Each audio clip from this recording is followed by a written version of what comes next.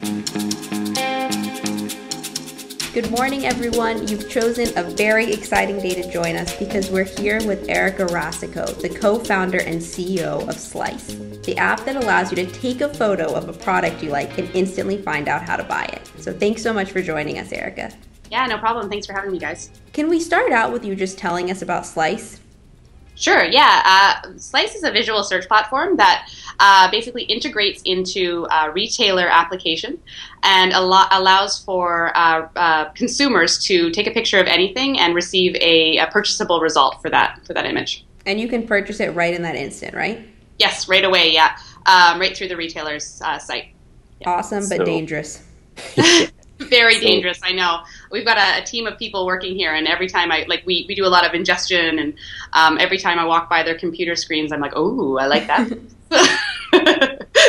So in addition, though, to trying to accomplish this huge feat, you're also the president of BIG, as you were just telling us, the Business Instincts Group. So what are some of the first things you suggest your startups in your portfolio do? So we use a process at Business Instincts Group called the RIP Kit process. It's a process that we've created in-house. And what it does is it really allows for a team of people all coming together from different walks and different places to get alignment and really understand what it is we're building, knowing full well that at the very beginning things change and you pivot and that's fine. But this is just kind of a starting ground to basically just jumpstart the company. So we spend a lot of time doing that, figuring out what we really, we talk about our why, our what, how we're doing it. Use the Simon Sinek methodology there, and then we also really do our measurements. So our 90-day, our 1 year, and what are our 10-year goals, or however long we want to be involved in this company. What is the big goal of that company? And then we review it weekly. So that's kind of the beginnings of any project for us. How about for Slyce in particular, though, Erika? Because working with mobile, it's completely uncharted territory, and no one's done what you're doing right now. So how do you set those milestones? I think, it comes with a lot of, we ask a lot of questions.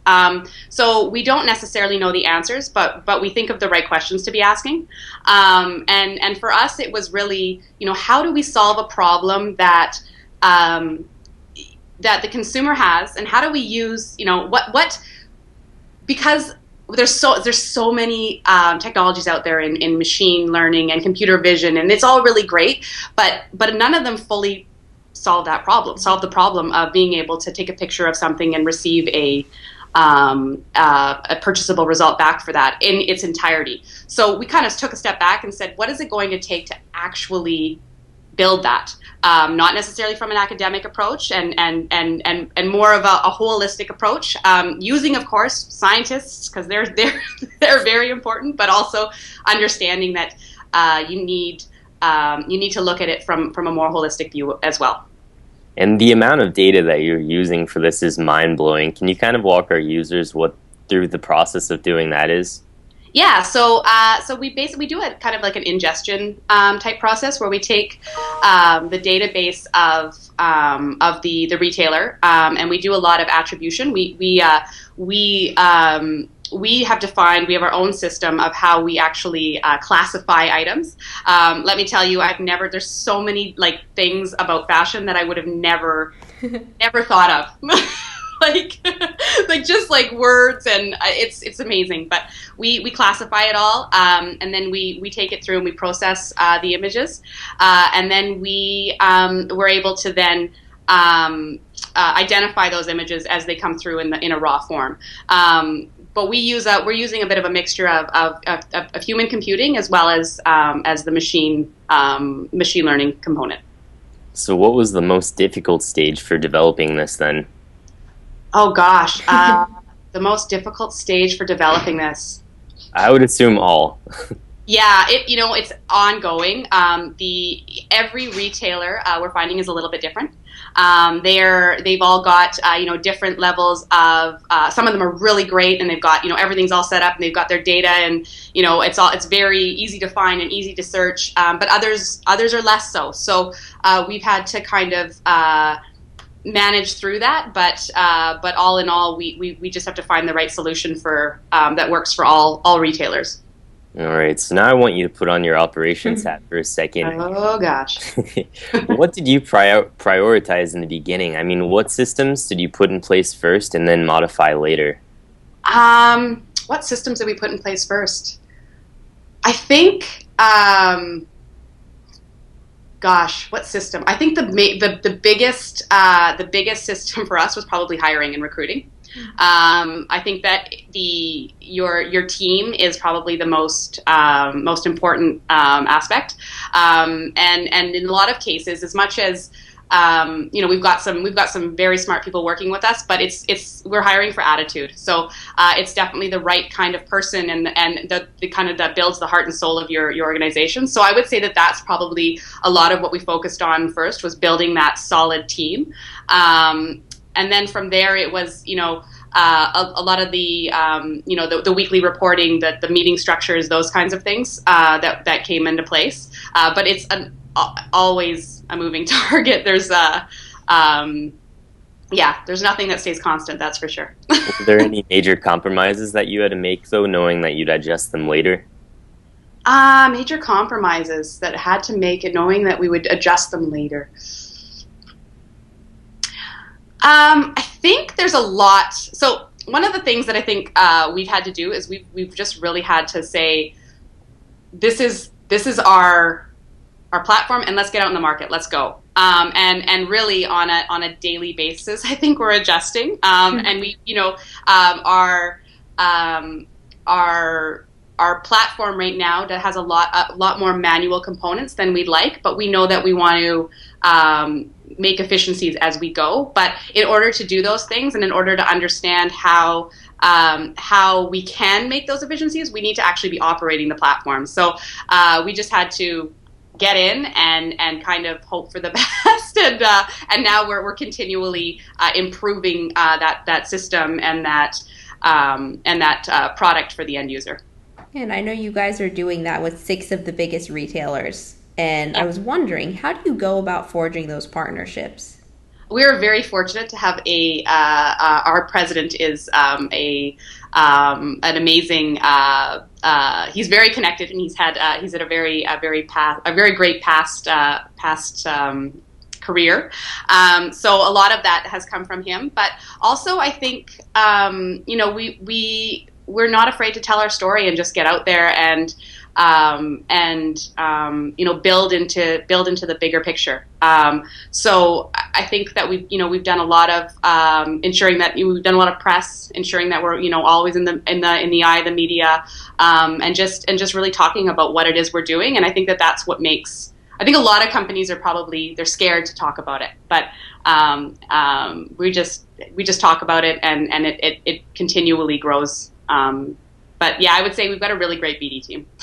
Yeah, so speaking of press, what do startups need to do to get that press? Because you're a marketing and PR pro. What do they need to do? Like I say, tell your story. And I think really understanding what your story is probably the biggest piece. Once you know that, and once you can tell it and understand that, I think that people do want, there's people out there doing amazing things. Like, people want to hear about it. It's just telling that story in the way that people can understand, and not getting too technical, and really telling it on that level that people can relate to. Okay, and so now once a startup does get press, often you see that they'll just maybe retweet it or share it a few times. What do you think the best way is for them, though, to actually utilize that press and get the most out of it? We do a lot of things with our press. we disseminate it to our shareholder base. We use it on our website. The featured in that always helps. Lots of different things to be able to do. But it does seem to come and go pretty fast. So it's kind of, you've got that window and you do what you can with it, and then but I guess it's just continual talking about it, being part of it, I think is big. One of the things you touched on, Erika, is making sure that as a founder, you know your story.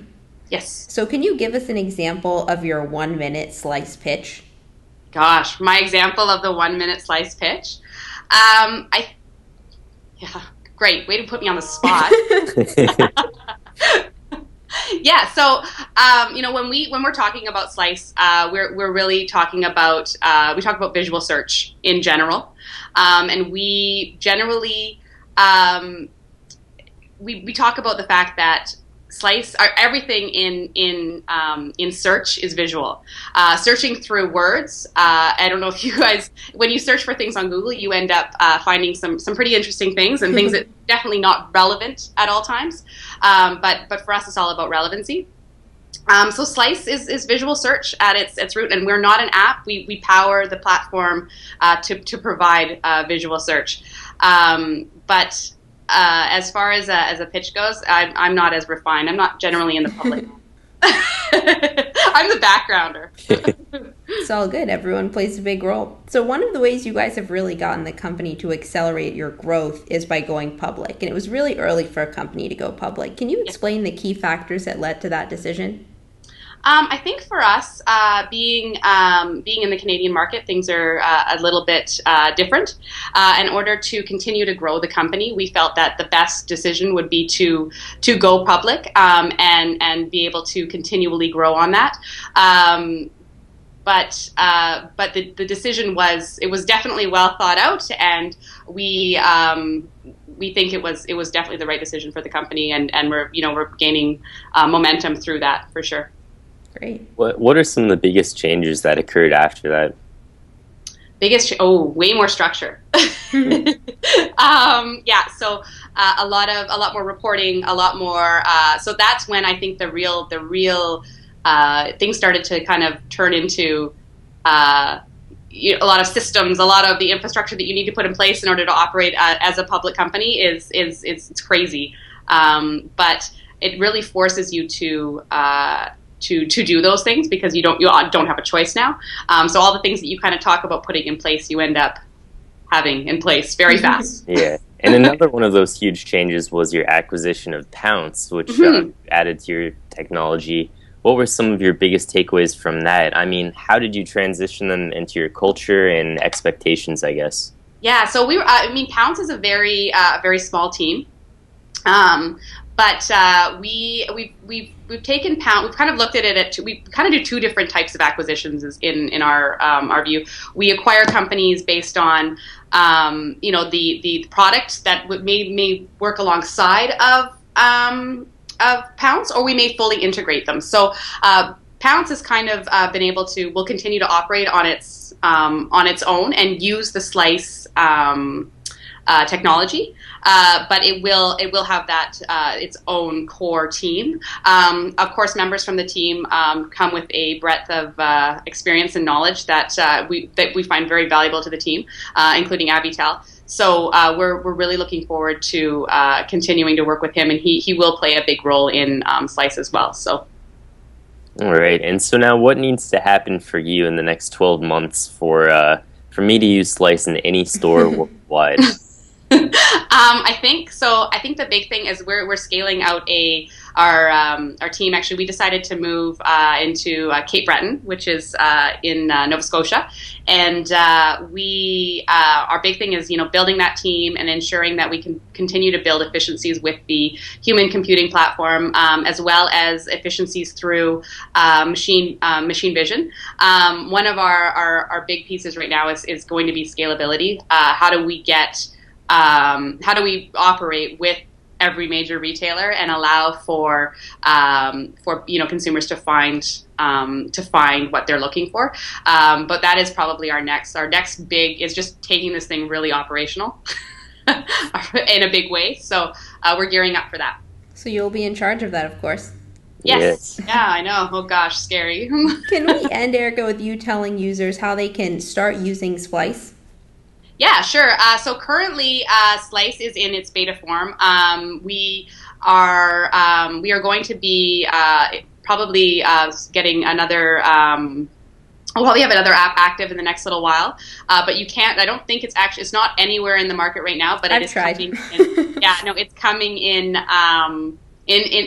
short order. It will be there. And can they follow you on social media, or can they sign up for a wait list on your site? Absolutely, yeah. Follow me. Also, I would just keep your follow Slyce it, and just keep your eye on the news. I think it'll be short order for sure. It'll be hard to miss on the news in the future. Yes. Great. Thank you so much for joining us, Erika. Yeah, thank you. Yeah, no problem. Anytime. Thanks, guys.